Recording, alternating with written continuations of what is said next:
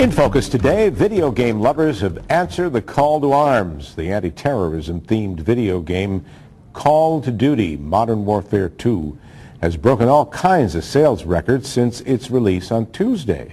But while it's a hit with gamers, some say it crosses the line. Joining me now from the Suffolk University NECN downtown Boston studio with more, Associate Professor and video gaming expert Nina Huntemann. Professor, thanks for joining us. Thanks for having me. Well, boy, this was the most anticipated release of the holiday season, and it hasn't been a disappointment. Give us some of the numbers. Sure. Just heard this morning that the game has sold 9.4 million copies, generating about $600 million. And that's just, I believe, UK, US, and France sales, so it's probably going to have a lot more to come. Now, this is a controversial game, I guess, in a couple of reasons.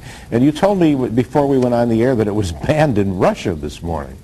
Yeah, it was banned in Russia specifically for one scene that I guess the Russian government has found offensive. And the scene is now infamous.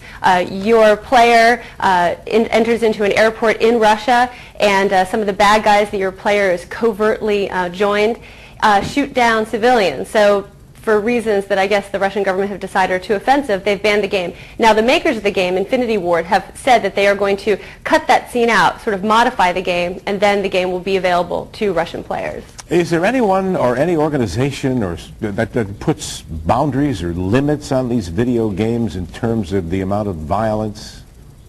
Sure. The Entertainment Software Ratings Board essentially is the ratings board for video game industry, much like the Motion Picture Association rates movies. And this game is rated M, which is suggested for those 17 and older to play only. Now, how big an industry is this? I mean, this is astounding to me that it sold this many copies in, 5 days? But generally, sure. You study this topic. How big an industry is it? I think it surprises a lot of people to learn that the video game industry is actually the fastest growing segment of the media industries, especially when a lot of the other industries are shrinking. You know, advertising sales are down, so television revenue shrinking, movie goers aren't going to films as much as they would. It doesn't seem to be affecting video games quite as much. They did have smaller numbers in October, but with the holiday season right around the corner, I don't expect the industry to suffer much.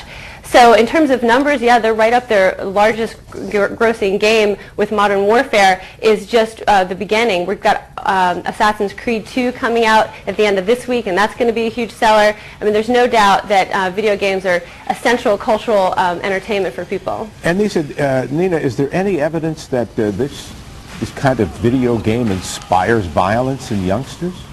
No, there isn't. It's sort of a myth. People assume that playing violent video games will make you violent, and that's not really what we know research-wise. One of the things that I think is interesting about Modern Warfare and any game that's based on a military conflict is that while it doesn't inspire violence in any direct way, it does prevent a very narrow view of war, and a somewhat problematic view of war. Obviously, the focus is on conflict. It's on the technologies of war, with very little room or discussion about sort of the geopolitical and historical aspects of war, even to some extent the reasons why we're in conflict, and certainly very little focus on the consequences to the local population, to infrastructure, and so forth.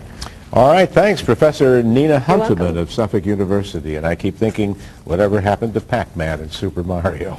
Thanks for being with us. You're welcome.